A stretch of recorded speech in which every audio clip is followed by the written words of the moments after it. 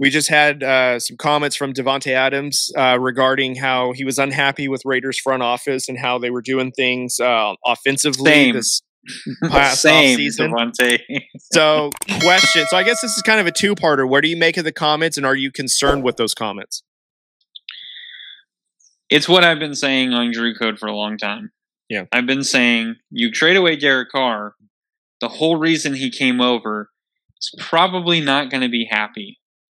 And guess what, Cody? He's not happy. Not happy, yeah. Wow, who would have thought of that? Wait, Jimmy G is not the answer? Yeah. So, listen, I understand what Davante Adams is saying, because if it were up to him, he would have wanted to have Derek Carr stay. Yeah. He would have wanted to keep Darren Waller. And now I've heard a lot of rumors that there's a chance that Hunter Renfrow could be gone. And it's just like,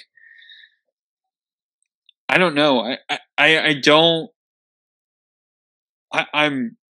with Davante Adams. Like, I don't understand what we're doing offensively. Mm-hmm. Other than like the draft picks, like the Michael Mayer, the tight end from Notre Dame.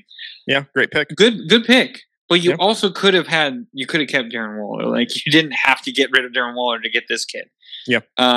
Now, Waller's not a great blocker like this Mayer kid is coming in, so I understand the benefit of him, but you could use both. You could get rid of Foster Moreau like they did and still, so that's kind of my issue is there a lot of the things they're doing, okay, I understand it, but you also could have kept, this guy or kept this guy. And we don't even know if Josh Jacobs is going to even be on there, because it kind of seems like they're at a stalemate right now because they wanted to franchise tag him and he basically didn't accept. Mm-hmm.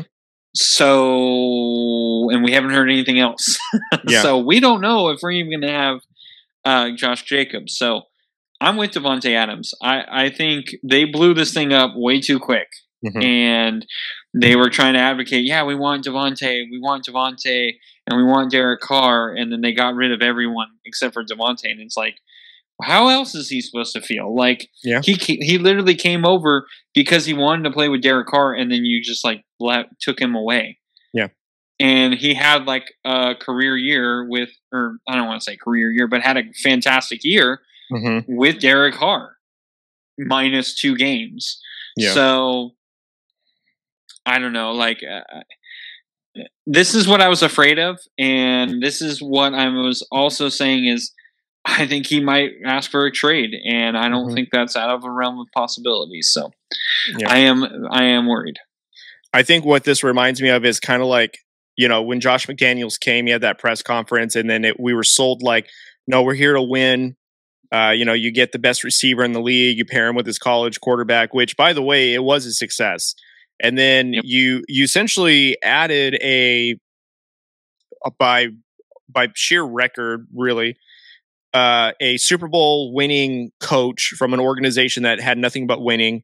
You give him arguably a top 12 quarterback in the league, the number 1 wide receiver, the number, we'll say 3 or 4 best tight end in the league, a slot guy that gets first downs, which is, you've had multiple players in the last organization that did the same thing. And they went to the playoffs the year before you. And then when you took over, they get you get them a top 10 pick. And then not only do you get rid of the quarterback that recruited the number 1 receiver that you traded for, but you didn't even draft a younger up and coming quarterback to kind of maybe show some excitement.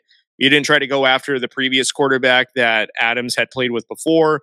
You got Jimmy G. No disrespect to Jimmy G. You're on the team now. Welcome. But let's be honest, man, it's kind of a wash between it. And honestly, argument is are you going to stay healthy enough on the field? Yeah. And I know Davante Adams recognizes that, like, no offense to Jimmy G.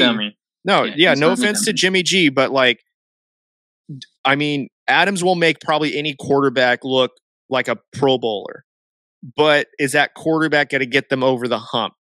I don't think Jimmy G is. I really think that, in my opinion, Jimmy G really got success from Kyle Shanahan's offense, had him look really, really great. But I don't know if you can duplicate that in like a McDaniels offense that Jimmy G hasn't been in what, 6-7 seasons.